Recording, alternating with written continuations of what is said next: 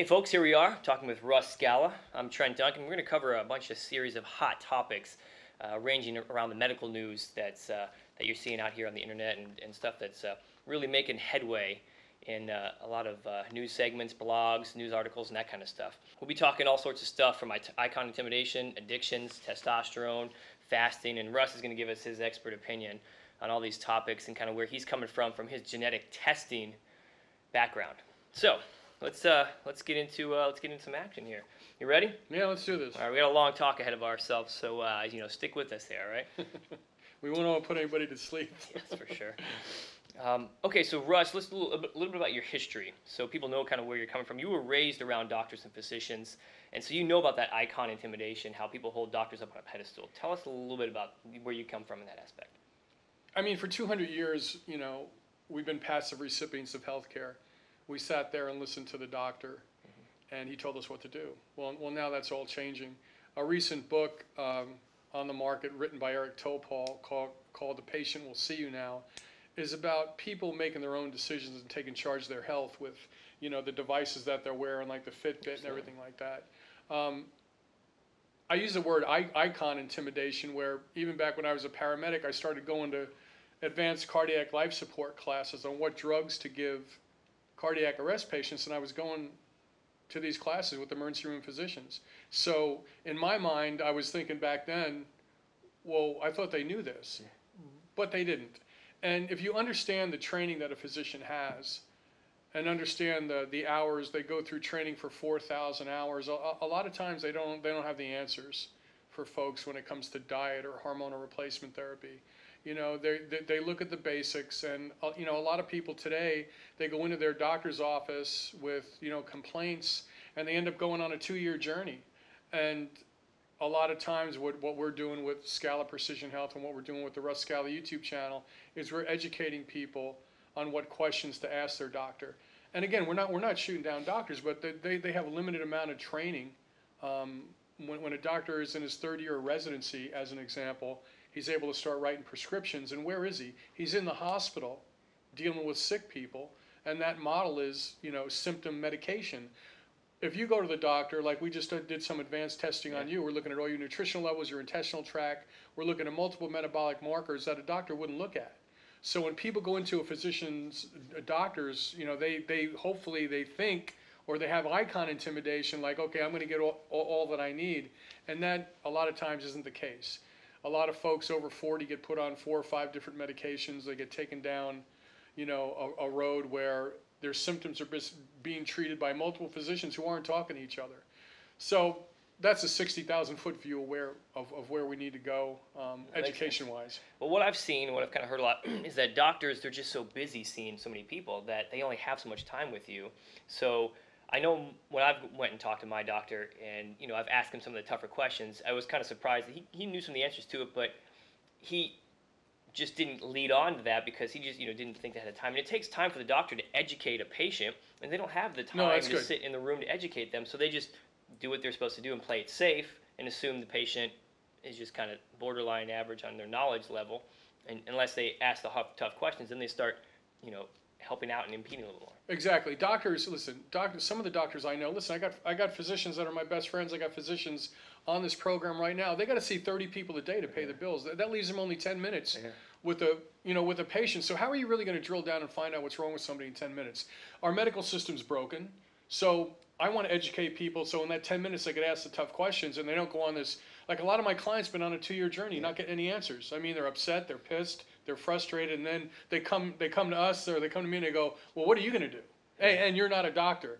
I go, I have a team, researchers, I have a lab, I got to have a lab coat, you can't do it. Yeah. Anyway, the whole idea of understanding physiologically that we have to pull the puzzle pieces together. I mean, look, we told people for 30 years that fat caused heart attacks. Yeah. It doesn't. That's all changing now. That's all changing in real time. And whoops, made a mistake. Yeah, billions were made on cholesterol-lowering drugs. Now we know statin drugs are cholesterol-lowering drugs, damage the brain and the heart.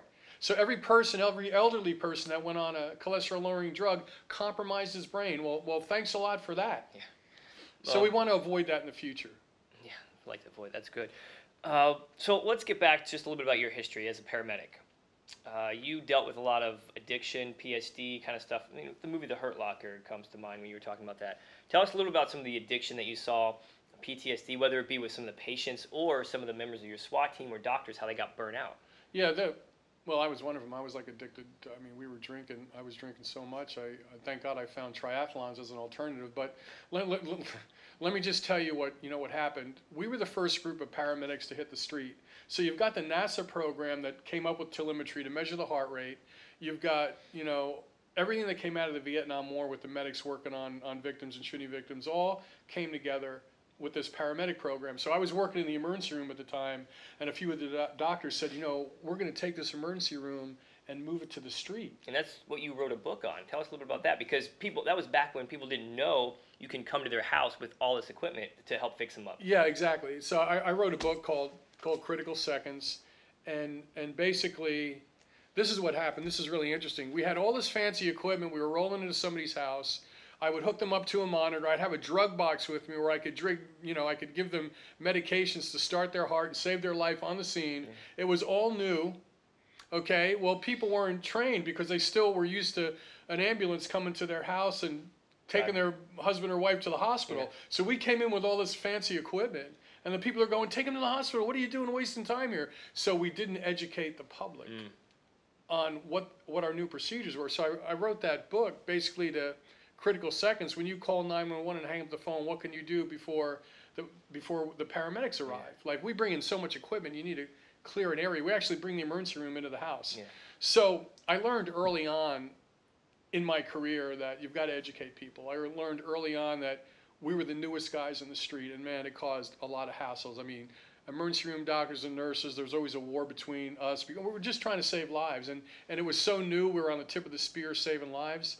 You're part of that evolution, though, must yeah, and I've always been like out on the tip of the spear, and you take a beating when you're out there.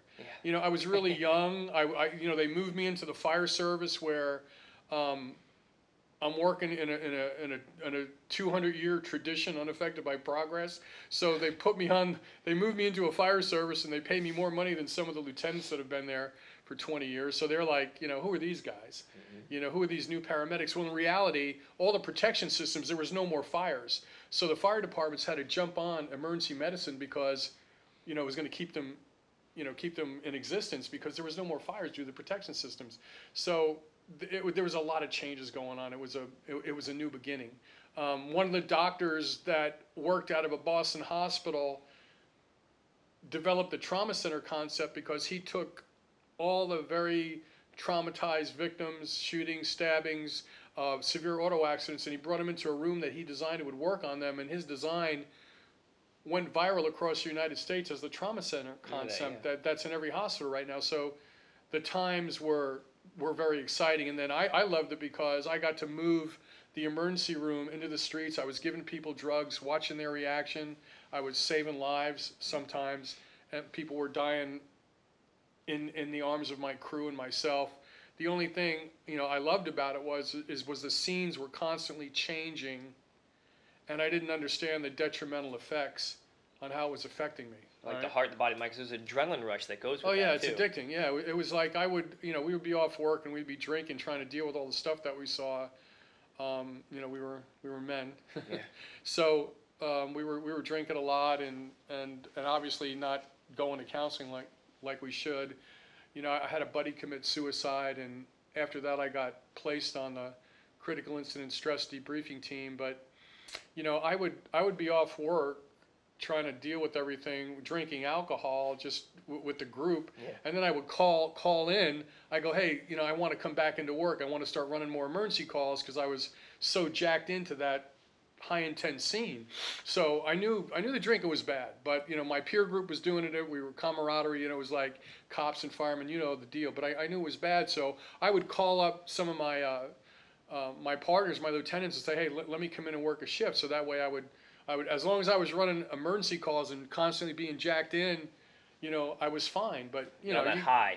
Yeah, it was, and you can't live that way. That's why I understand war vets. I understand professional athletes. I understand people that gravitate towards high stress environments. I totally get that, and it's not healthy. My brain couldn't deal with dead air. Like Okay. if you know, I couldn't deal with dead air. I'd either be drinking. You know, thank God I found exercise. Yeah. I'd be, Triathlons and stuff. yeah, and then I'd be dead now. I'm gonna You get know? to it in a minute. Tell me about the car crash, car versus telephone pole, Yeah, and attention to detail. yeah, Lesson exactly. learned. And you learn early on in this business that nothing is as it seems, and I carry that with me all through life. One of my first calls as a paramedic, we blow out of the station, and it's a car versus telephone pole. I arrive on the scene with my crew. I'm in charge. You know, the guy has a compound fracture. He's having trouble breathing. First thing we do is stabilize his neck. I zero in on the compound fracture with a bone coming through his arm. That wasn't going to kill him, but back then I was like overwhelmed. So I took, we got this guy packaged up in about 15 minutes. We got to check the scene, make sure there's no gas leaks. We got him out of the vehicle, neck stabilized, zoom, and we go to the hospital. The doctor was evaluating the guy in the emergency room staff, and he says, "Who brought this patient in?" And I raised my hand, being so proud, and he said, "This gentleman shot 3 times in the chest." So I totally missed the small caliber bullet wounds, and I was like 18 years old, and I remember all eyes came on me on how I missed that, and those are the things that stay with you. Yeah. Never again did I miss anything like that. And when you drive to an auto accident scene, I thought the car ran into a telephone pole. This guy was shot somewhere else, got in his car to try to drive to the hospital, ran into a pole. I got caught up in watching in the scene, thinking it was a car versus telephone pole. Totally missed the bullet wounds to the chest. Totally embarrassed in the emergency room, and that's part of the evolution of. I carry those same things with me today when I'm working with clients. It's like I'm looking at their history, I'm doing a discovery, I'm getting their backstory. Whether it's an executive or a professional athlete, I get their backstory, listen. I don't say much. And I pull the puzzle pieces together with that thought in my head. Can't miss anything. That's important. That's important. Exactly. Tell us a little bit about your triathlon career before we go into some signature pharmacy stuff. So talk about being a triathlete and how that affected your mind, body, and you dealt with that. Well, right away, like I said, I knew I had to start doing something to stop the drinking and stuff, and that there's something called social neurobiology, which means the people that you hang out with can affect your brain chemistry and can affect your health. Sure. Right? Sure, a lot of people. So I can tell you a few stories about that. But anyway, I knew I had to find a different peer group, and I did. I was lucky enough to hang out with a bunch of exceptional athletes, professional athletes, and start triathlon training really early in the 80s. And that allowed me to get away from all the trauma that I was seeing, and it allowed me to deal with compartmentalizing myself in a sport that sort of had its own addictive properties, but healthy. Healthier. Healthier. Well, I mean, I damaged my body racing, but I guess I'm an extremist. But to get away from the emergency calls and to get away from that group of people, it was very healthy for me. So, and also, I'm giving drugs on the emergency scene, and then I really knew about the physiology. So when I moved over to the triathlon training, I was able to say, okay, I know about low blood sugar, I know about carbohydrates, I know about protein. I know how the body works physiologically. I'm giving drugs in the street. Well, a lot of my training as a paramedic, I transferred over to the performance side for the triathletes. And we were doing testosterone testing back in the 80s because I knew if you were racing and you're elevating cortisol, that was going to shut off all your hormones. So, and nobody was looking at that yet. So you get to do a lot of blood testing. testing. In fact, this guy, Tim Noakes. All the carbs. Yeah, he was a Dalai Lama of endurance training. This is like the Bible of training and talking about what to eat, right? And he's changing his position right now. He used to be a high carb guy. Okay. Now he's saying high fat. I mean, 2016, he's changed. He actually went on YouTube and gave a presentation saying he was wrong. I mean, how many guys would do that? I mean, I love this guy. Especially when you write a giant book like that. Yeah, and he even says that back in the day, like my heroes were Mark Allen, Dave Scott, the Ironman triathletes, right? Mm-hmm. 2.4 miles in the water, 112-mile bike ride, and a marathon run. I always wanted to do that, never did. I did half Ironmans because I couldn't imagine doing a full one. But these guys would come off a 112-mile bike ride and run like a 2:45 marathon. This is the guy they went to, for performance. And he back then he recommended high fat. Like the athlete, high fat or high carbs? No, back then to some of the athletes he knew that fat was important, but he couldn't talk about it. Yeah. It's just like the people. This was the 80s. High fat. They took the fat out of everything. No, fat causes heart attacks. Oh yeah. And anyway, now he changed his position. on that. And Now they're becoming more mainstream, then people yeah, are more accepting. exactly. They I've got understand athletes it. right now. I got athletes right now on the program. He probably got shot out of the water if in Yeah, the he 80s if he did. said high fat. Anybody that makes any advances in medicine just gets hammered. Yeah. Now, and especially now, we can look at people on a cellular level, and your body. Like I've got athletes right now that are riding 100 miles on their bike, really fit athletes. 100 miles, they're just drinking water, and they're on a high fat diet. Nice. They're not even eating any food. Okay, now you all would have said ketone. that 15 years ago, they would have thought you were crazy. Mhm. But because I've always been involved in the most innovative of ventures, I'm kind of used to getting shot down. It's just like it's like part of the Well, part of let's whatever. talk about your controversial background at Signature Pharmacy. How's that? Yes, yeah. So Signature Pharmacy, you got hired on there as a rep. Tell us a little about what your job was, who you dealt with, and then we'll eventually get into what Yes, happened. yeah. My picture got shot around. See, it was very very scary time. Well, what'd you do? What'd you do? Tell us. Well, What you Signature. One of my buddies worked for Signature Pharmacy. Kurt Calvert, did. Okay. a friend of mine. I just got done doing a long bike ride with him, and he got off the bike and said, "Listen, Russ, I want to introduce you to the owners of Signature Pharmacy, Stan Loomis and Naomi Loomis." And I said, "Yeah, that sounds like a plan." You ready So, to get out of paramedic stuff? Because yeah, and I was already Moving on. I was already out pretty much. I was already consulting with some of the research labs. I had my own nutrition program, so I knew Kurt told me Signature was doing about $5 million a year in women's hormones, and I wanted to plug the nutrition part into the distribution channel. Okay. So I met the owners. We hit it off. You know, I got hired as the director of research and development, and we were traveling all over the United States training physicians and doing advanced treatment protocols. I even focused on the women's hormones and developing. We worked on doing blood tests for developing a new long-acting growth hormone. Oh wow. Yeah, and the hormone therapy for men was a really hot topic. I knew from my years of endurance training that elevated cortisol and stress shut off all the hormones. So I took that. I actually brought on my nutrition program. I had a room upstairs where my vitamins were being made and being shot out the door through their distribution channel. So it was a win-win all the way around. And then the controversial part came when Well, the hormones and nutrition. Like, what kind of hormones and nutritional stuff did you do? And what kind of clients did you have? yeah, we had the women's hormone replacement program. We would do hormonal testing on women and do bioidentical hormone replacement testing for Okay. women. That was Signature's first market. As opposed to just synthetic junk, you give them bioidentical. Yeah, they would give them bioidentical. Suzanne Summers' book was real popular. We would travel from LA to Vegas to New York Okay. to Chicago with our booth and give them presentations. I would do presentations and help educate the doctors on these advanced testing and treatment protocols. So, you know, it was like we were doing a great business. You know, it was almost like a movie. I mean, people were flying in from all over the country to go through training at Signature. It was a definitely exciting time. I was consulting with Major League Baseball teams and doing interviews and Okay. putting together a lot of the training programs, and then things went south really bad. So what happened? Yeah, I think the FBI was involved. Right? Yeah, the federal a federal agent came from New York City and shut the place down. Okay. Arrested everybody on site for distribution of anabolic steroids, and Signature ended up getting cleared, but it was a very scary time.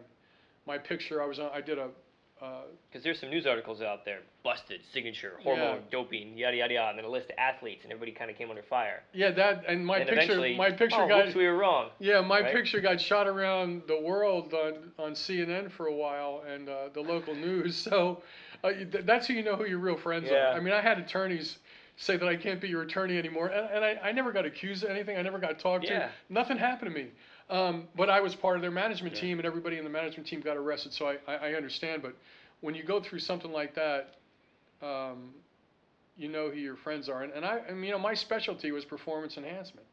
And I work with high-level athletes, cyclists. I totally get it. Yeah. You know, I understand, you know, and one of the things that we were doing, growth hormone can run people $40,000 a year. We were importing the growth hormone from China. I don't know if that was even legal at the time, but we were getting people on programs. You know, a growth hormone deficiency in adults got approved in 1996 to use growth hormone on adults, and I was training physicians on how to use it effectively. And you know, because a lot of celebrities and professional athletes were using our product, when they shut us down, it was like, I mean, we were judged immediately. Well, you guys were on the cutting edge of stuff that you did too. 'Cause a Yeah, lot of your- nobody knows the whole story. It's obviously, performance enhancement, and they don't know that the football players right now with head trauma, there's troops coming back from Iraq, are going to need testosterone and growth hormone to rehab their brain, to grow new brain tissue, synaptogenesis, neurogenesis. But you don't hear about that. Look at the movie Concussion that just came out. Let me ask you a question. Why isn't the military talking to the NFL? Why aren't they designing programs for the troops coming back with post-traumatic stress or chemical dependency? Why aren't we using the testosterone and growth hormone therapy? Right? Because it'll help rehab their body. You can't just give them Prozac and Xanax. And again, maybe I get a little frustrated because I was one of the guys that was first through the door. It seems like whether you're the first through the door, you're the last one to get taken care of, whether you're a cop, fireman, war veteran. And then when I work with a lot of the professional baseball players, I mean, when you see what these guys go through, whether it's, a professional athlete or Lance Armstrong, you have a respect, for these guys. They go through a lot. They are the one percenters. Yeah. I mean, there's a lot of similarities between, special forces guys and professional athletes. I'm just saying. People see it easy. It's easy to criticize them on TV and say, I can do that and this and that. But they definitely train. There's a lot you see when the cameras are not on them. Exactly. And, there's a bunch of guys sitting around a table at Starbucks and they're spandex overweight talking about cyclists using performance-enhancing drugs and they have no clue. You know what I'm saying? It's crazy. We'll talk a little bit about that when we get into our testosterone area. That'd be a good thing to hit up there. But let's talk about addiction stuff now, because that was your signature. Bam, cleared, got out of that, learned a lot, built some business up, some reputation, did a lot of testing, and you were able to keep the information that you tested, and you kind of learned from that stuff. Yeah, I think when I was with Signature, even after the arrest, the people that knew me knew that they knew the big story, and Signature ended up getting cleared. But being out on the tip of the spear with Signature, like I was in the days of being a paramedic on the street, it allowed me to travel to all the major cities, interview and talk to the doctors, listen to the patients. I went to anti-aging centers where I watched 60, 70, and 80-year-old people on the hormone replacement therapy, using the growth hormone, watching their bodies resonate. Now remember, I used to take people to nursing homes when I was a paramedic, and I'm like, why is this guy going into a nursing home at 60 and another guy's still on the golf course? Well, now I got to look at all those labs. So by me immersing myself in performance enhancement and then the elderly market and then dealing with AIDS patients and muscle wasting patients in the elderly, that's called sarcopenia. So I've dealt with all these people, and I started pulling puzzle pieces together like I was back on the emergency scene, except now I wasn't in such a traumatic environment, and I really got to work with some really savvy folks. And I just started to see things like, wow, we can make a difference in brain chemistry. We can make a difference in addiction. Let's talk about addictions. Addictions, okay. Because everybody in this society seems to be addicted to something, whether it be like social media, drugs, medicine, adrenaline junkies. That was me, yeah. All of that. But so what do you see happening? We all understand addictions, but let's see, what do you see happening on a cellular level when it comes to addiction? Well, yeah, and believe me, I've worked with a lot of addicts, alcohol, food, opiate, heroin. I help heroin addicts, get off that drug is just evil. It elevates your dopamine levels 800%. Which is like, it's when they say you could be more addicted, so than anything, Exactly, it's the one elevation. They got alcohol and oxycodone and heroin, and when you inject heroin, it's very easy to understand how it can be. You could get addicted to it one time. Okay, so what's being said? I've had executive clients that I've worked with we get them on the wellness program, and then I stay with them a while, and I find out they have some kind of addiction, whether it's alcohol or whatever. So, I know talk therapy is going to be one piece of the puzzle. I know that, the 12-step program only has a 25%, success rate.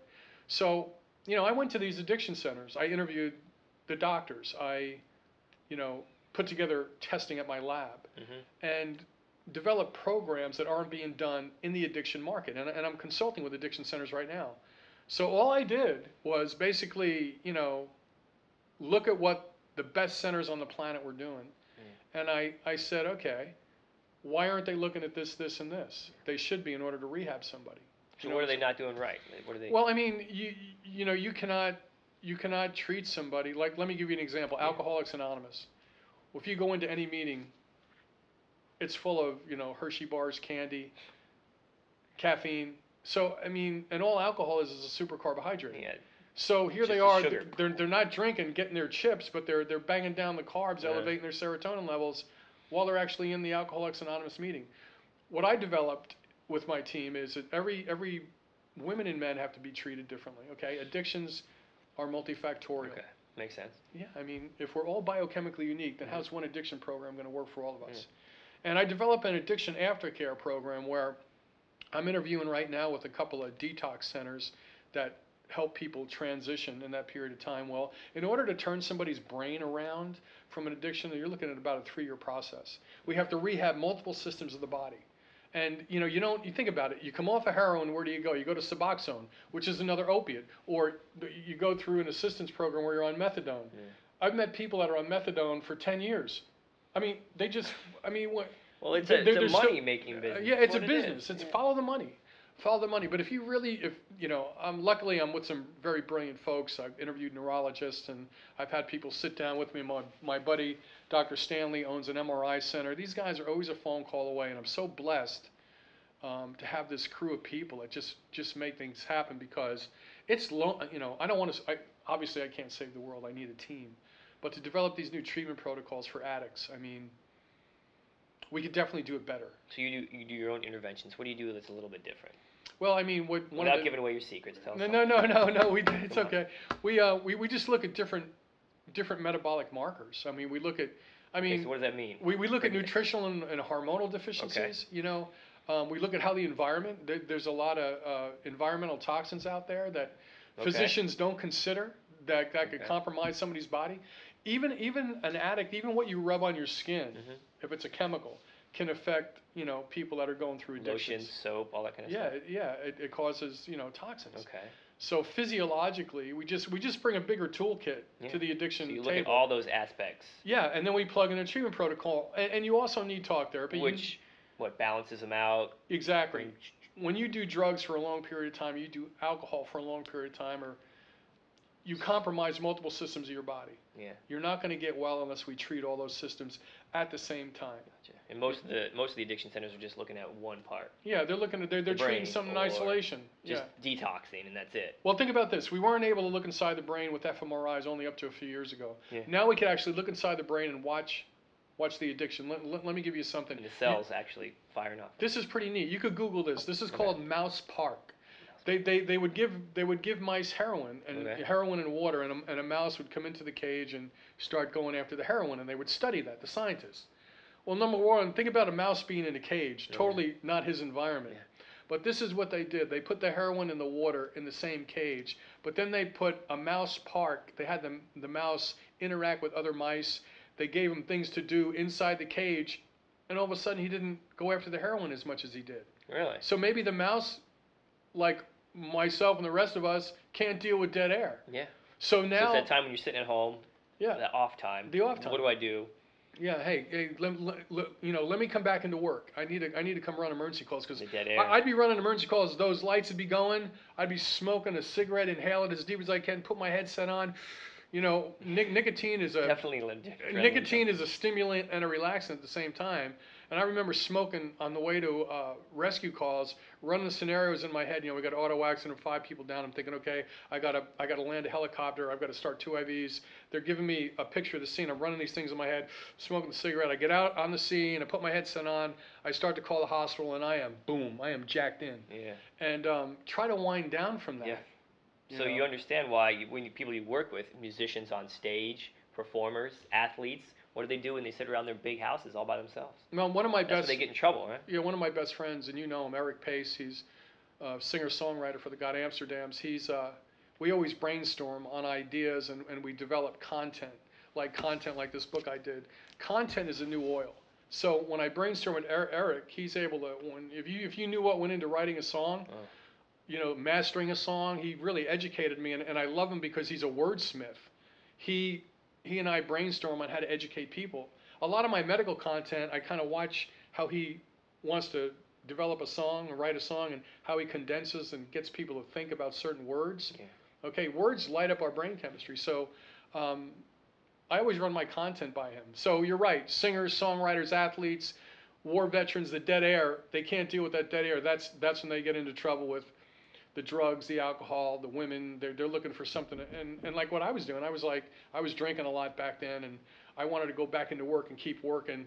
And that, that's not healthy. And I was saying, I was saving lives trying to justify it, but I didn't want to go talk to anybody either, Trent, because I didn't want that on my record. I want to get promoted up the ranks. I'm not going to say I had to go see a psychologist or a psychiatrist. And I didn't want to go see them anyway because, they just treat the brain, and it's been a tough ride, but I'm still just as enthused today as I was back then. Before we leave the addiction topic here, tell us about testosterone. What role does that play with the addiction? Because testosterone is a hot topic, and people just think of testosterone as, oh my gosh, my libido, my sex drive, but it plays a bigger role inside the human body. But what kind of role can that play with addiction? Well, that's a great question. Testosterone, testosterone is going to play a big role. That's one of my expertise is on testosterone therapy, hormone replacement therapy in men and women. And a lot of doctors, even here in Orlando and in Florida, just treat testosterone in isolation. But you can't. You can't. Estrogen too. Yeah, I work with all the bodybuilders. I know what these therapies do. I mean, this is a book here just on the anabolics, over 500 pages of anabolics and what they do and who uses them. This stuff is not going away, but here's what I'm worried about. A lot of guys will go online and buy their own testosterone and start injecting it without any blood work. And listen, I get the fact that medicine is moving slow and medicine is broken, but if you guys are going to take care of yourself, you got to do it the right way. So you can't just treat testosterone in isolation. Like I talked to a doctor the other day, he's putting testosterone pellets in people. Well, if you put testosterone pellets in people, how can you control the dosing? If your testicles release 8 to 10 milligrams a day, and then you're under some type of stress and a doctor inserts pellets in you, how do you control the dosing? So, I didn't say anything. I'm just like, okay, that. Icon intimidation, the guy in the lab coat. Yeah, the guy in the lab coat. So here's the deal with addictions. Any type of addiction. Yeah. The hormonal replacement therapy has to play a role in rehabbing the brain. Okay. The troops coming back from Iraq, or coming back from any war zone, their levels are all in the toilet. Rehab the brain. We need to rehab the brain, and testosterone is going to play a big part of that. How testosterone got to be a level... So vilified. I'm just so vilified. It's because, I was right in the middle of that with the signature arrest. Performance, Yeah, performance enhancement. Well, dude, what do you think an 80-year-old guy's going to need to stay in the game, or woman? They're going to need hormones. They're going to need performance enhancement. They got everybody talking about, osteoporosis. No, it's about muscle mass. Yeah. You keep muscle mass on somebody, they'll keep strong bones. Yeah, like strong muscles, you won't break. When my mother and father were alive, they were on the hormone therapy, and they were in their 80s, and we were keeping them in the game. Now, they had to go see my doctor and 4 other doctors. I said, even me, with everybody I know, when I was putting treatment protocols together for my folks, it was like I had to go to 3 different doctors just to keep them healthy. I'm like, what a bitch, really? Yeah. Why can't we just have one person to do it all? One person. And luckily, the doctors that work with me, they are truly that 5% that get things done. Yeah. They get it. You need those. Yeah. I do need them. I mean, we have to work as a team. So we hear a lot about testosterone, okay, and how it relates to mainly sexual performance. People are like, well, I got low T. I'm an older guy. Yada yada. Sexual performance. So people sometimes when they hear testosterone, they either think performance enhancement drugs or sexual performance enhancement. But testosterone does so much more for the body. For example, cellular growth, healing, maintenance, muscle mass. With your bone density, central nervous system maintenance of opioid receptors, blood-brain barrier. I mean, there's just a list of a bunch of big words here that most people have no idea what all this stuff means and how it even relates to the body. So tell us a little bit about, first let's talk about what some of that stuff and what testosterone actually does for the body on a cellular level all the way around, as opposed to just thinking that it's just for my libido. Yeah, that's great. Of course, professional sports cause a lot of problems with how people think about testosterone. And the commercials about. And when the president's on TV saying testosterone is bad and it shouldn't be utilized, that's like going on TV and saying thyroid is bad. Like giving somebody thyroid hormone is performance enhancement, but, and I know, you could give somebody thyroid and they'll metabolize food a lot faster and it'll increase their performance, but you don't hear anybody talk about thyroid. Yeah. So there's a lot of myths out there about testosterone, but with the AIDS patients I work with, the cancer patients, the brain injury patients. That's why we have our YouTube channel. A lot of those clients on the YouTube channel had utilized testosterone to get better. I designed a pre and post surgical rehab program. What did I use? Testosterone. Because as the guy's laying there in bed after surgery. Yeah. So what does it do? Yeah, tell us what it does. What it does is it helps you maintain your muscle mass. Okay. It helps you maintain your heart function. Okay. Heart's a muscle too. Yeah, yeah. A lot of people don't. They don't think about that. Mm-hmm. We hear that testosterone causes blood clots and heart attacks. Well, if you're taking 500 and 500 intermuscular milligrams of testosterone, a week or every 3 days, and you're doing extremely high dosing to maintain 40 pounds of muscle mass, you're gonna get into trouble. Because that, when you look at a bodybuilder, and I get it, oh, that's my ideal. I want to be fit. I want to look like a bodybuilder. And then you've got endurance athletes going, I want to run, a sub 3 hour marathon. Both those things are unhealthy. Mm-hmm. Now, I don't want all the bodybuilders going, oh, what are you talking about? I'm healthy. I'm like, I don't know. I was a 150 pound triathlete, and then I was a 200 pound weightlifter. I know I don't feel good with all that muscle mass on me, and you got the pictures. I'd rather be leaner and be able to run. And then in my mind, I'm thinking, if I'm 80 years old, instead of having muscle mass on me, I would sure like to be able to run a mile at 80, in 9 minutes. That shows me that I have cardiovascular function. So I always come at the testosterone therapy from looking at multiple systems of the body. How does the testosterone going to affect my heart and my brain? Okay. You know what I mean? So, the programs that I developed for performance enhancement looks at hormones, looks at nutrition, looks at the intestinal tract, and I pull it all together that way. A lot of folks, a lot of guys don't need testosterone. They because what the levels that you get back from your doc, anywhere from 0 to 1,000, and then anything below 200 is what considered low. So if somebody's at like a 220, the doctor can be like, oh, you're within the range. Well, right now, that's a good question. The testosterone blood work, depending on the lab you go to, and this isn't just with testosterone, it's with everything, right? Yeah. There's a wide range. Uh-huh. So a doctor treats the patient. I always tell the doctor when I'm training the doctor, listen to what Trent is saying. I'm tired, I'm fatigued, I'm gaining weight. Not that you're gaining weight, but listen to the patient. Because then the doctor looks at the blood work and he goes, oh, the testosterone range goes from 200 to 1,000. Yeah. You're normal. You're at 400. And I got to educate the doctor and say, listen, he's at 400.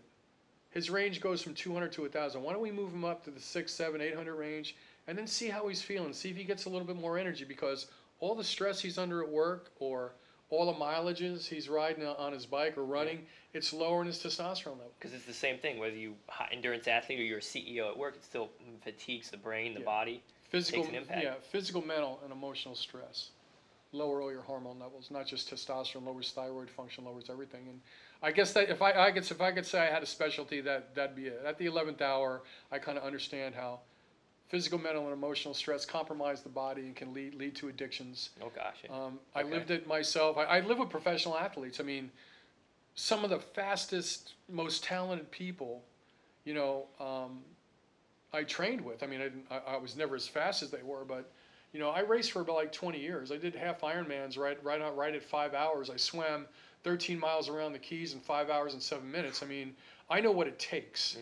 Yeah. And I work with people that just have a head of steel, and they will look for any edge in the world. I mean, performance enhancement. Well, let's talk about Lance Armstrong, because that's a huge topic of what happened with him. So tell us what happened with him, the perspective of it, and then just we can go into the reality of it. Lance, there's a lot of hypocrisy in cycling, and I remember Lance Armstrong. We did a race.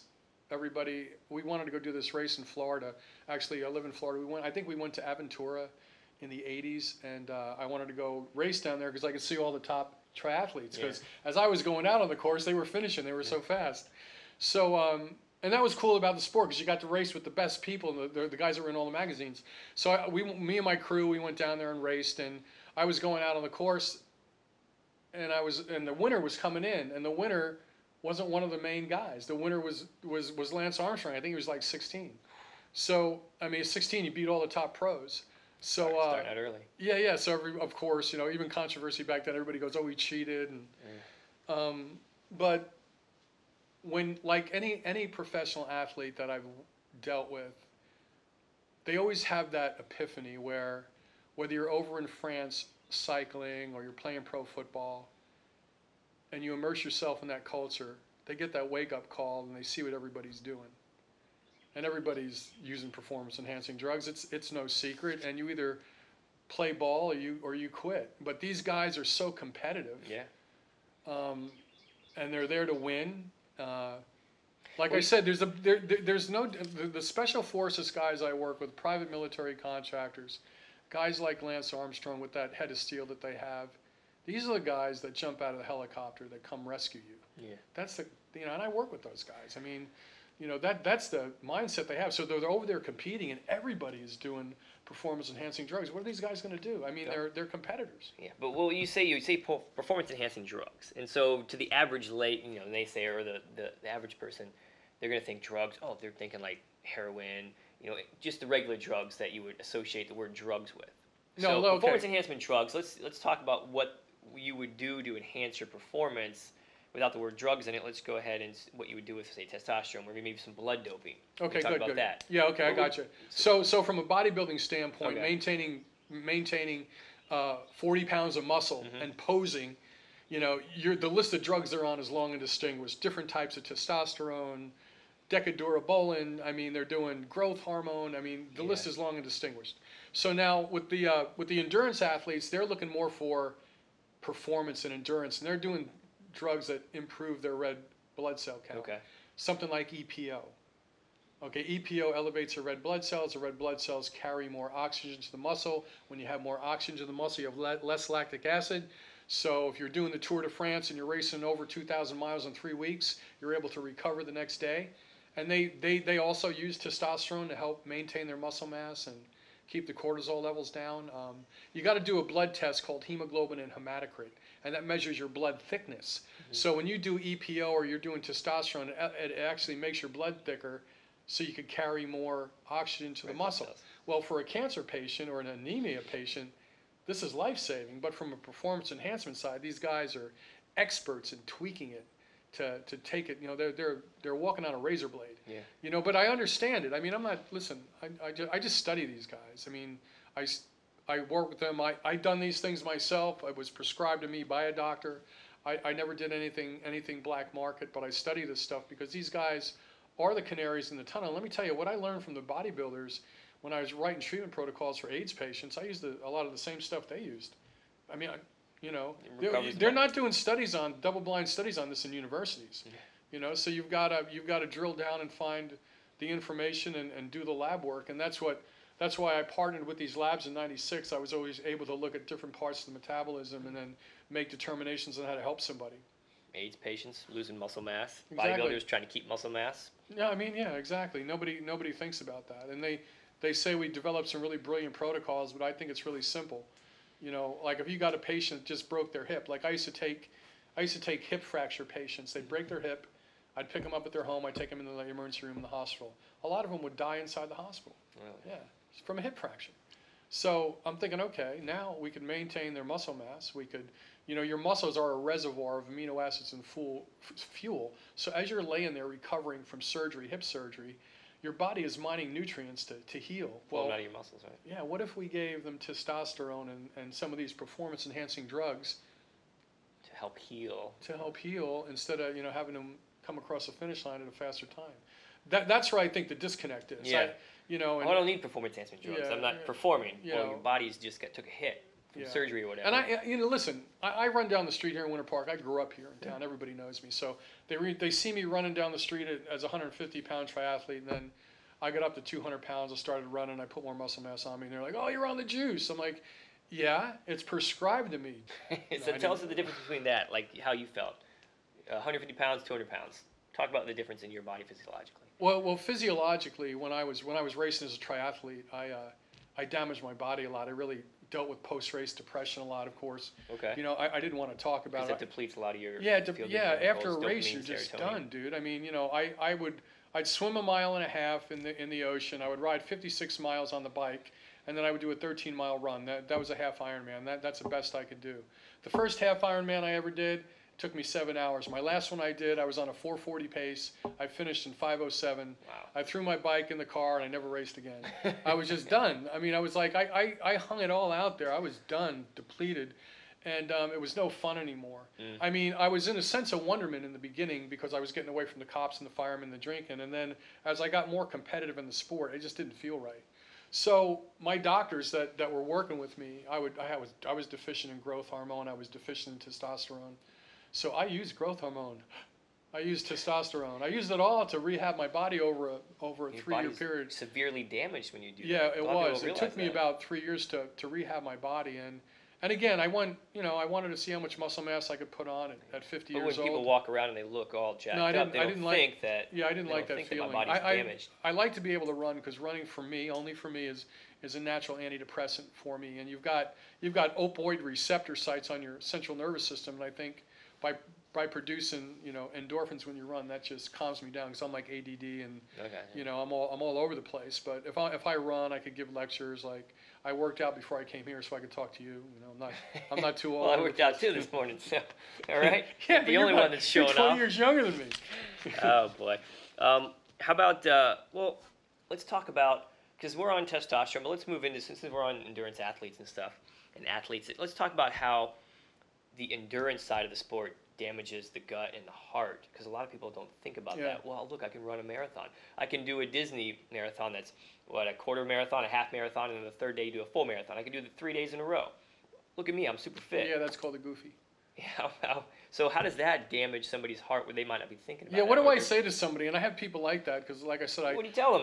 They can do I a still marathon. no, I'm fit. What are you talking about? I still deal with all the endurance athletes here in Yeah. town, but I help them when they get sick. And I've got guys right now that are coaches. Jeff Cutterback's a coach. Rob Beans is a coach, but they never call me because I think they think I'm going to steal their clients. I'm not. I just want to make sure everybody stays healthy. And it's crazy, but I'll have people that say, "Listen, Russ, I want to do the marathon, the half marathon, and they want to do those So 3 marathons races a back lot. to People back." train for a year to do what 1 or 2 marathons a Yeah, year. and physiologically, I don't think they know. And listen, I'm all for the challenge. Yeah, sure. I'm all for climbing K2. Not But shooting that down at all. the mountain climbers are sharp. They're the sharpest people on the planet. They actually pass dead bodies on the way to the top of K2 of Mount Everest. They pass frozen bodies. So what a reminder. Yeah, right. When you're running a marathon, physiologically, it's like taking your car across the United States. Don't you want to get some baseline blood work? And maybe people just don't do that. I mean, they're getting better, but that stuff really damages your body. I mean, I thought I was healthy with fast race times, and I'm hanging out with 40, 50 people. I'm doing 100-mile bike rides, not at a fast pace, but on every Sunday morning out in a place called Windermere. Yeah. And Well, let's talk about like the heart. So what does it do to the heart when you run a marathon or you're running for that long, and it does the arteries in the heart, and what does it do to the arteries? And then that downtime is when it's really dangerous, right? yeah, Tell us about that. when the you difference. run, first of all, our bodies are not designed to keep our heart rate up. Like a lot of these athletes run intervals to get faster, and they keep their heart rate between 160 and 180. That could damage the electrical pathway of the heart. Like there's an arrhythmia called atrial fibrillation. And again, I don't know more. The cardiologists get upset because I've been collecting data on athletes, since 1984 on atrial fibrillation on the arrhythmias because I was a paramedic putting people on a monitor, and then I'm racing as a triathlete, and then I started seeing these triathletes with arrhythmias. So I'm thinking, all right, I'm going to collect this data. Well, now when I bring this into a cardiologist, he says, well, are you a doctor? I'm like, no, but we've been collecting data since 4 years. '84. You got a marathon runner and atrial fibrillation. You may want to take a look at this, and that's kind of. There's sort of a reverse icon intimidation. I know doctors don't know everything and they need help, but doctors look at me and think, oh, since you're a guy, how can you have all this information? So, it goes both ways. So you could damage the electrical pathway of your heart, okay? You could, with the high carbohydrate diet, you could cause imbalances in your intestinal tract.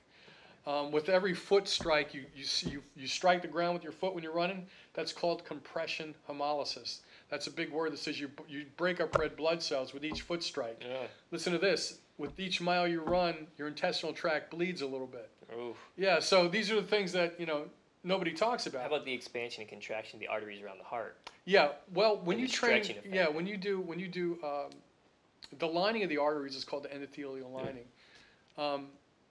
I videotape marathon runners on the Russ Scala YouTube channel and other triathletes that I work with that have had heart attacks. Well, why did that happen? And this is, a cardiologist will sit and look at an athlete that's tan, fit, they look really good, and In all of a shape, sudden, and they're like, well, how could you have a heart attack? Well, it's the training. The training can damage the lining of the arteries, and that's some of the new stuff we're going to talk about in the next few video shoots we do. I'm going to show you how you damage the arteries that way, or the endothelial lining. Actually, racing and training for a marathon can be very damaging and unhealthy for you, but you got to be careful.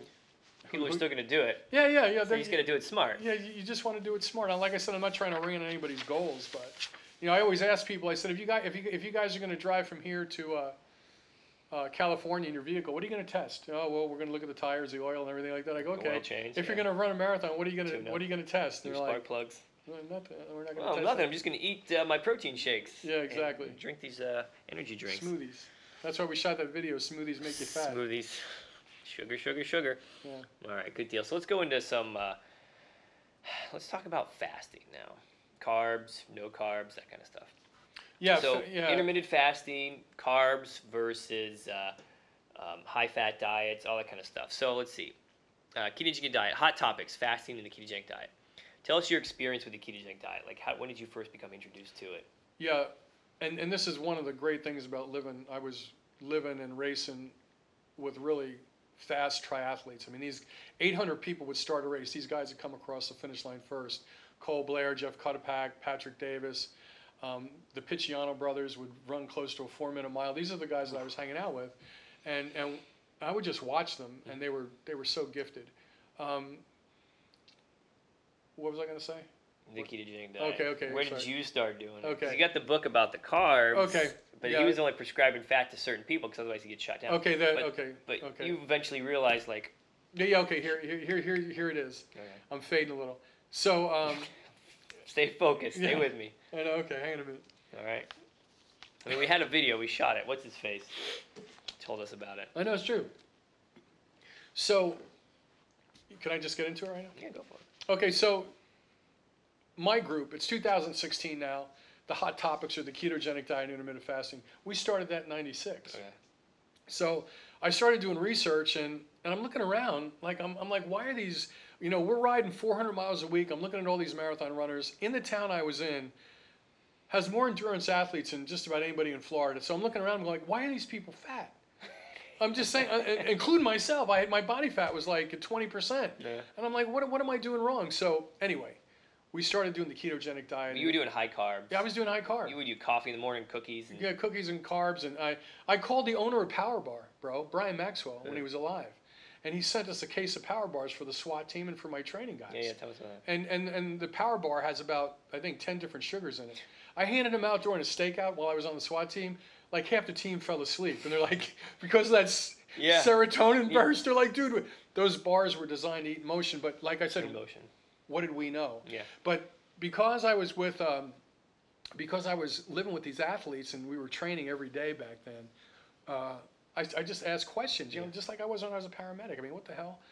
Why is everybody heavy? What causes weight gain? So I said, maybe we don't need carbohydrates. So we cut the carbohydrates out of the diet. Oh my God.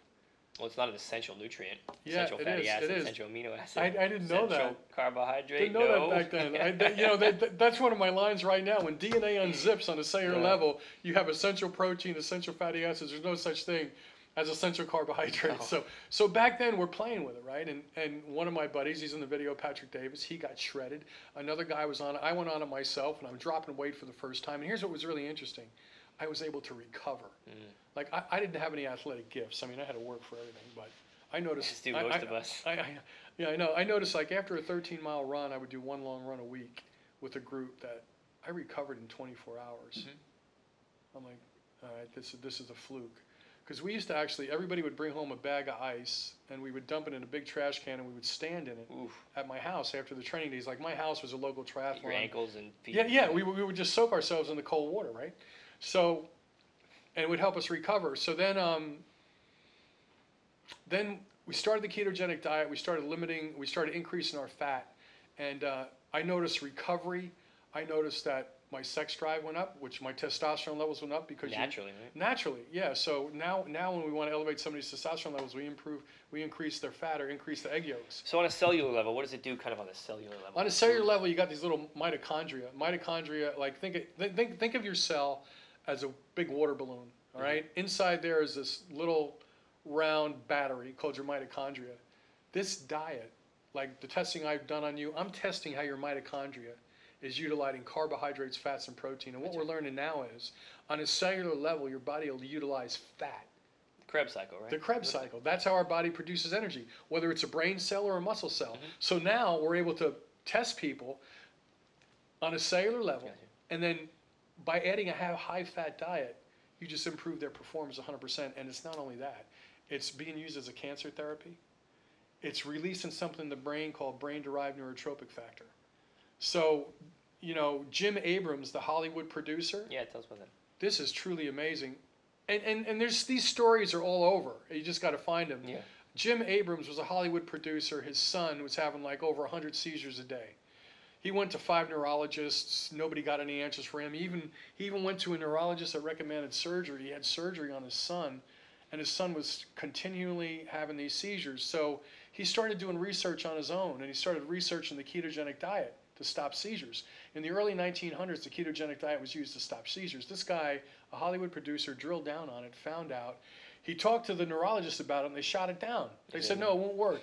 He put his son on a diet anyway. Within a week, his son's seizures stopped. Wow. So this guy, of course... Makes a movie about it. Yeah, he makes a movie about it called First Do No Harm. Meryl Streep's in the movie, and because of his passion and dedication, he started a foundation that focuses on the ketogenic diet, on how it stops seizures. Well, that's amazing. What I see in the future is, like I said, I've got athletes on this performance-enhancing diet right now, riding their bike 100 miles, and they're not taking in any food, and this high-fat diet is powering them through 100 miles, where before, when I would ride 100 miles, I'd be slamming bananas, power bars. My body was used to burning glucose, but once you get your body used to burning fat, that's what I do for these guys now. I mean, ketones. Ketones is a byproduct of fat. And there's more energy to be outputted with the ketones. Exactly. Your brain and your heart utilize ketones more efficiently than sugar. And that's like, I mean, here, this Noakes, this guy, I love this guy. He was a guy I followed all through the 80s and 90s. Brilliant. And now he's even saying right now, no, I was wrong with the carbohydrates. His book's all about carbohydrates, right? Well, he was talking about for performance enhancement. He was a carb guy back in the day. There's much more in this book besides just diet, but injuries and how to train for a 100-mile race. He studied all the distance runners, but he was a big carbohydrate proponent back in the day. Now, 2016. Like, no, whoops. No, he said, whoops. He said, listen, we utilize fat better for performance. And the guy that just won the Western States 100-mile run, I believe his name is Olson. He runs a 100-mile run.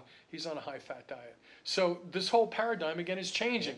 And that's sort of where I go, whether it's being the first paramedic in the street and administering drugs, working with an advanced research lab and a cutting-edge pharmacy that gets busted, or now moving into these advanced treatment protocols.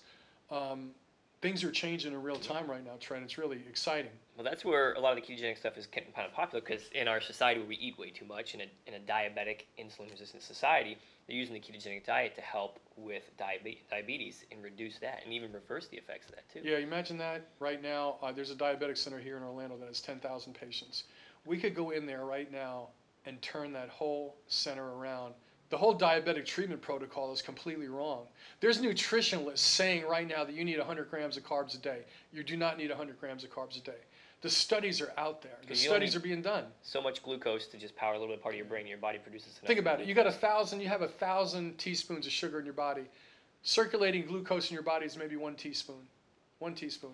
Half a slice of bread will shut off fat burning. A half a slice of bread.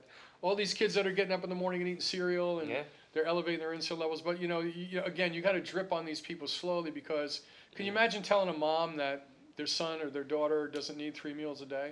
And they would have a heart attack. What do you mean? What do you mean? Breakfast is the most important meal of the day. And that's why, you got to clean the chalkboard in people's heads. It's training. New religion. It is, dude. It is. Well, intermittent fasting. Let's talk about intermittent fasting, because you mentioned 3 meals a day. Most people are like, well, I eat 5 or 6 meals a day, small meals a day. And, that has its own different effects on the pancreas and insulin and stuff. But tell us about intermittent fasting, what people are doing with that, and the results they're seeing. Yeah, let me first say this. I think the ketogenic diet and intermittent fasting are great tools, but I also belong to a couple of Facebook pages where I'm trying to help folks that are on the ketogenic diet and intermittent fasting. And you got to remember that some of these people come into these diets nutritionally and hormonally deficient. And when they start the diet, it's another stress to their body and they're having problems. And everybody's saying, hang in there, be strong. And it's not about that. It's about getting a baseline blood work and knowing where you are. First. Because if you start this diet deficient, it could make your symptoms worse. Gotcha. You know what I'm saying? There's a catch-22. Yeah, you just got to be careful. If you've been obese for like 30 years and you start this diet, that's going to be a stretch. Yeah. You've got to get your nutrition hormones in balance. So intermittent fasting, I mean, what an amazing tool. And it's basically how we've been eating for 2.5 million years. Okay, hunters and gatherers. Yeah, tell us about that. Yeah, we were able to get up and do something called persistent hunting. Persistent hunting is we were actually, because we had no hair in our body, we were upright hominids, we could chase an animal down by walking and running. The animal that was covered with hair would basically have a heat stroke, and we would track that animal walking. It's called persistent hunting. We would kill it and eat it. Okay, that's what we did, all morning long over the course hundreds of of thousands of years hours? ago. The most dangerous animal on the Serengeti was the human, because we were able to travel long distances. We were able to sweat. So we would get up. We wouldn't have a bowl of cereal or a power bar. We would no toast. we would go out and hit the ground and start looking for food. So genetically, we are hardwired not to eat 3 meals a day. Genetically, we are hardwired to be in a fasting state, to be in a ketogenic state. So when you do intermittent fasting, and I put a lot of my clients on an intermittent fasting program, but I get their brain chemistry and their hormones in balance first. Gotcha. Because if I got people banging down the carbs for 20 years and then they stop, they're going to lower their serotonin levels in their brain, and go south quick. yeah, I don't want to be and people know me. I'm not the food Nazi. I kind of see where they are and plug in something that works. And I know some of your clients, eventually they come around to it and they think, wow, why didn't I try this? Or it takes time to adjust to it, then they're able to do it. Yeah, right. And jump onto it. It's not just right away. And there's several different types of intermittent fasting. There's a 24-hour fast, and then you just fast all morning long, or 18 hours, and then eat whatever you kind of want in the afternoon time.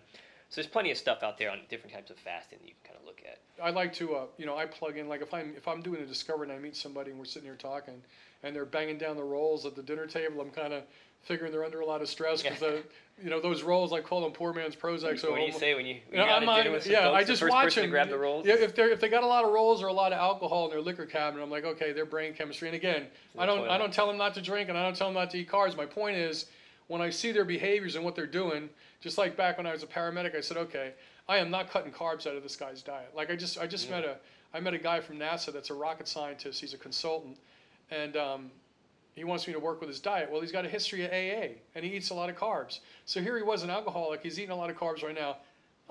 I'm not going to cut the carbs out of his diet. Yeah. I'm not going to. We're just going to get a baseline and help him. So let's see. York University in Toronto did a study. Why we're getting fatter over the course of 30 years, okay? And it's not because of food, they were saying, for the most part. They list those as prescription drugs, chemical exposure, altered gut environment, junk food marketing, dehydration, that kind of stuff. Okay. So whereas people think like, well, yeah, your diet has a lot to do with it too, but a lot of people don't think about the environment around you and how that affects on you and makes you, or can affect someone's state. No, I like that. So tell me about that. Yeah, no, and that's true. Weight loss, we used to think calories in, calories out. Yeah. The doctor would say you need to exercise, but then I got marathon runners that finish a marathon and they're obese. So people, we're trying. Calories is a whole other topic. Yeah, we're trying to help people get out of the railroad tracks. It's not about exercise. So weight loss, how do you burn body fat? And it's multifactorial. It's different for everybody. But we also know now, because we do advanced testing, is that if your intestinal tract is out of balance, if you have a bacteria or a yeast overgrowth in your gut, you're not going to be able to burn body fat as more effectively. And they're like, well, why is that? Well, you are not what you eat. You are what you absorb. There you go. So in order to get the body to resonate, we get the intestinal tract in balance. That's why we test the intestinal tract. Yeah, pull nutrients out of food, right? Yeah, you're not pulling nutrients out of food. Yeah, exactly. Exactly. Think about it. You need 21 minerals, 13 vitamins, 8 amino acids, 2 essential fats every day. Okay. If you're eating food and you're not pulling nutrients out of food, you will mine calcium from your own bone. You will mine amino acids from your own muscle tissue. So a lot of people, don't think about that. They just think it's diet or I'm just going to drink protein. No, and again, it's about education. So what you said, the environment, a lot of the pollution in the environment causes elevated estrogen levels in us. You could Google xenoestrogens, and when your estrogen levels are elevated, it causes cells to grow. It also blocks your testosterone too a little bit. Exactly. That's good. So men with elevated estrogen that have the belly, and women with high estrogen, it shuts off their thyroid. So this is why I tell everybody, you can't just treat testosterone in isolation. You can't just treat a woman with estrogen. Yeah. You've got to look at, a woman has 3 estrogens in her body. So the environmental toxins, what you rub on your skin can elevate estrogen levels. But nobody talks about that. So again, I want to be able to educate people on the Russ Scala YouTube channel where they could watch that, get the aha moment, ask their doctor a question. Gotcha. Makes sense. Yeah. Doesn't anybody just want the right questions? They just want the answers. Yeah, I know. Just want somebody to give them the answers. Russ Scala's YouTube channel. There you go. Has all the answers. People are busy, like oh yeah, moms, and I take care of the executives. This is going to be a good one. This will help people. I always wanted to teach men and women about their physiology so they would have more patience. So, I know that the guys take a lot of hits. I always get accused of I take the men's side, and I don't. You got a woman at home raising a 2-year-old that used to be a corporate girl, and you got a guy out there taking the hits in the street, running a multi-million-dollar company. He's not going to want to come home right away. He's going to want to decompress. The wife hasn't had anybody to talk to all day long, so she wants to talk to her husband. So I tell these guys physiologically what's going on with them, and I have a consult with them, and they always go, "Will you come home and talk to my wife?" And I'm like, I'm not a counselor. In fact, I'm the worst counselor on the planet, because I understand that the guys are running scenarios in their head. They're running a multi-million-dollar company. All these scenarios in their head keep them busy. They keep focused. And then on that drive home, they want to relax. They want to wind down. They can't come through the door and get hit with a lot of stuff. So, and then the women, because I talk, I have the Winter Park Dogs running group we started. We started with 4 people. We've got about 200 people in the running group right now, and most of them are women. And I run sometimes still with the group, and I listen to what the women say. They're at home, and they're used to being in corporate America. Now they're raising a child with vocabulary of 2 words. They don't feel productive. They want somebody to talk to, and so I'm just thinking that if we understood, and the brain chemistry understood fluctuating hormonal levels, couples would have a lot more patience with each other. And I'd rather have them pay. You don't want me talking to anybody. That's funny. There's professionals for that. I mean, I want to help as many people as I can, but I'm not a good counselor. That moves too slow for me. So, your company, let's talk about what you do for your genetic and metabolic testing, just to kind of wrap things up here a little bit. We started Scala Precision Health. You can see Scala Precision Health, our new website. We've got a couple of centers in Winter Park, Florida right now. The Institute of Nutritional Medicine, more of the educational side of things. Yeah, the Institute of Nutritional Medicine and Cardiovascular Research still does a lot of the education stuff. And Scala Precision Health is more focused on high-functioning people. You and I shot the high-functioning video that talks all about high-functioning people. So right now we've got advanced nutritional and hormonal testing. We've got IV therapy. We've got stem cell therapy, all within the Winter Park area right now. And so tell us a little bit about your advanced genetic and metabolic testing, your cellular level testing. So what do? I know we talked about looking at the Krebs cycle real quick, but let's break it down like on a cellular level, like the mitochondria. So I got a piece of paper for you to draw. Okay. Okay, cool. So tell us like what you do to look at stuff on a cellular level. I'm actually going to... Okay, I'm going to draw a cell right here. This is the mitochondria in the cell. Oh, here, and this is really cool. See, this is where the DNA is in the nucleus. In each cell, I think 10,000 cells can fit on the head of a pin. In each cell, you've got about 6 feet of DNA. 6 feet of DNA in each cell. So the complexity of an individual cell is mind-boggling. But let's stick with the mitochondria. The mitochondria is inside the cell. It's a little energy pack. This creates cellular energy, whether it's in the brain or in the muscle. Right now, I'm able to measure carbohydrates. I'm able to measure fats and protein. And how that mitochondria absorbs those, utilizes those to make energy, right? ATP, here it is, adenosine triphosphate. ATP. How the mitochondria makes energy. Like the testing that I just ran on you, we're measuring your mitochondria on a cellular level. Now, a lot of diseases have mitochondrial dysfunction, which on a cellular level, people are just not operating Yeah, efficiently. exactly. They're not operating efficiently. So now, with some of the testing that we do, we're able to look at the mitochondria on a cellular level. Whether it's a brain injury patient or a performance-enhancing athlete, we look at nutrition and how the cells are actually uptaking the nutrition, and then we adjust the diet So it around all that. starts with the cells, I mean, and yeah, how they're performing. exactly. And then that's why, people that are out there just taking individual supplements or swallowing a handful of vitamins, we're way beyond that now. This is a whole paradigm change. You can tell them what supplements and what vitamins they actually need. Right. Because if they take the wrong stuff, it can push them off in the wrong direction. Exactly. If you just get somebody's gut, if you clean up their gut and their body starts to resonate and they're pulling more nutrients out of food, I mean, just doing that is going to More help. vitamins themselves without even taking the Yeah, vitamins. if you clean up somebody's gut, you're going to elevate their hormone levels. So here, say you got a woman or a gentleman that's 60 years old, and like I had a guy come by me the other day. This is how I wrote my muscle wasting program. I'm sitting at this restaurant scribbling and doing my ADD stuff and research, and this guy comes by me on a walker. And he's taken like 5 minutes to go by me, and I see him struggling. His veins are distended in his arm. He's hunched over with osteoporosis, and he's walking by me real slow. And I'm thinking, why can't this guy go somewhere in the U.S. and get answers? Yeah. So I'm writing down. He's got inflammation. He's got low testosterone. He's got low growth hormone. He's got osteoporosis. His intestinals out of. And I wrote this muscle wasting program that you did an excellent job. Shot the video on. Yeah. So I'm looking at this guy go by me, and I'm like. Why is this guy not getting any answers? Exactly, and we could improve somebody's quality of life.